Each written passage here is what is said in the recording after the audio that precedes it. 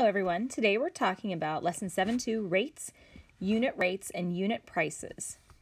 In the first example, it focuses more on the first day of 7.2, where we found something, unit rates, unit prices, what would be the better buy. The better buy is something cheaper per one of something. So in the first example, we're going to determine whether LaCroix purchased in a 6-pack for $3.95 or a 15-pack for $10.25 is the better buy. So I like to break it up into two parts. So the first one, and I like to say cash is king. I'll write that on the side. Cash is king. And that's just a way for me to remember that money goes on top of whatever the unit is. Okay, so I'm going to have $3.95. Make sure you label everything. I know myself and any of the other teachers will be very picky about that. So the $3.95 for six LaCroix or a 6-pack. Now we're going to look at the 15-pack, and it is $10.25 for 15 LaCroix, the 15-pack.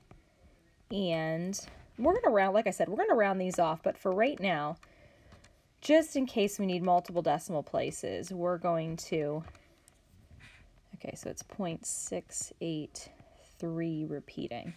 So in the first one, it was 66 cents per LaCroix, or per can, you could say.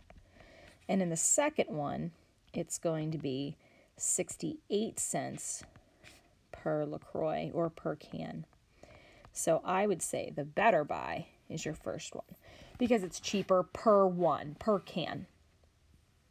And the second one, Katie can buy a 15-ounce bottle of perfume for $32.19 or a 20-ounce jar for $40.16. Which is the better buy? So same strategy. We're going to have the $32.19 for 15 ounces. Make sure everything is labeled.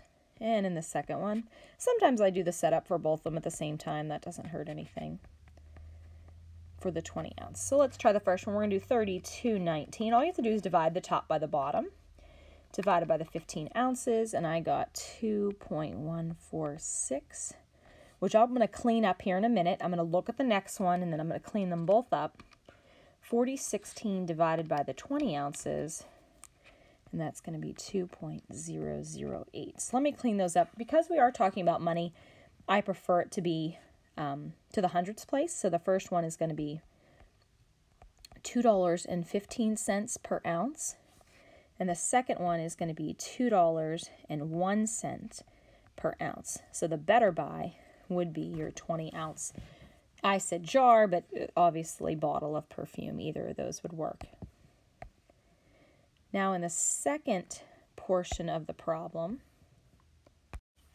all right, in the second problem, we're buying tickets for Trax Farm. There are tickets in several different price ranges. For each price range, there are adult and child rates. So a child obviously wouldn't cost as much as an adult ticket, where A, we're denoting as an adult price, and C, the variable for the child price.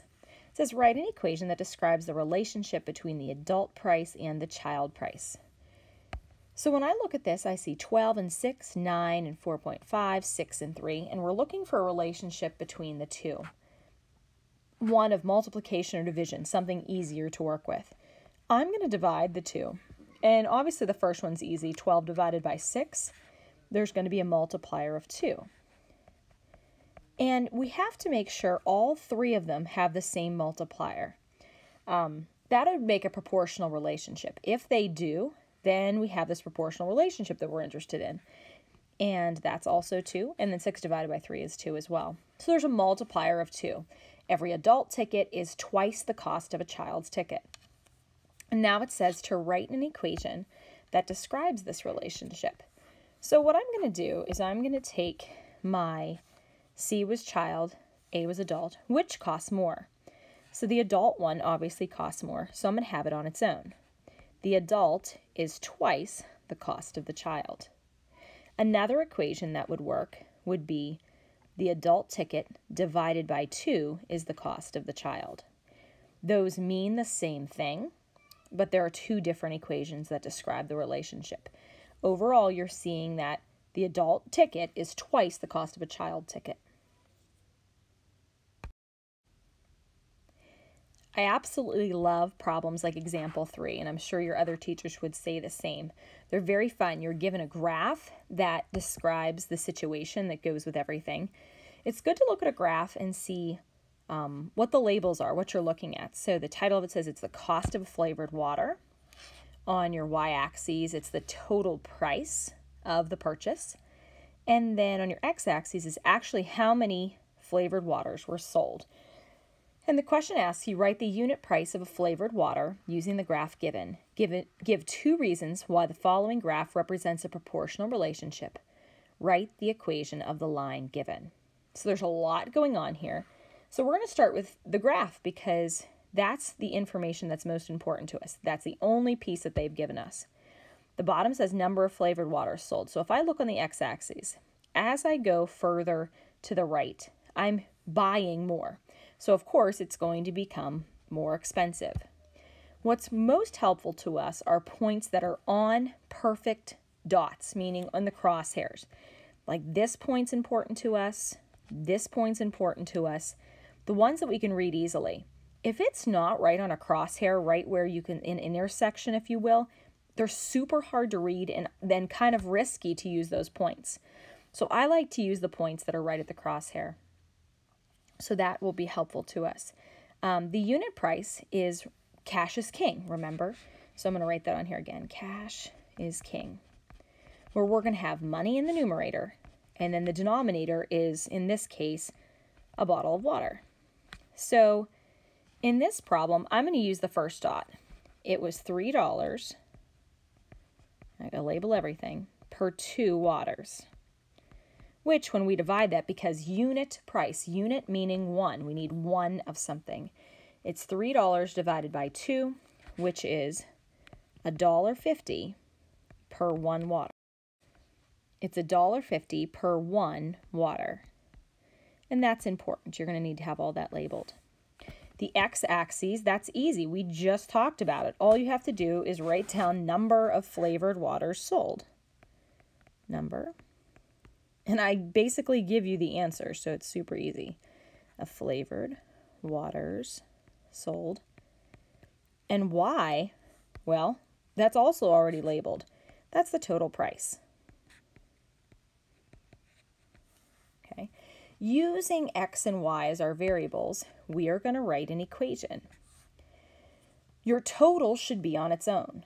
So we're going to have y on its own, y equals, and then what happened to x to create y? Well, that's where we use our unit price. It's $1.50, so $1.50, times how many bottles of water are sold to get our total price. Does that make sense? Yeah.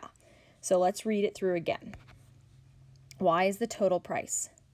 Does that equal $1.50 times how many waters we've purchased? The answer is yes.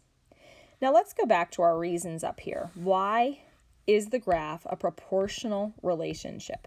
And we're going to really hammer this home, but there are some very simple things you can look at on a graph that would ensure that you're getting a proportional relationship. One is, does the graph go through the origin, through 0, 0? The answer here is yes, and that is step 1 to being a proportional relationship. So you would write the line, you could say the graph too, the line goes through 0, 0. You could also use the word the origin. The second reason, the line must be straight. And in 7th grade, we're going to be dealing mostly with straight lines, but it's super important that that line is straight. The line is straight. And those are super easy. Now, how could it not be proportional? Well, 1, if the line is not straight, and 2, if let's say the graph started in a different spot. If it doesn't start at the origin, it is not a proportional relationship.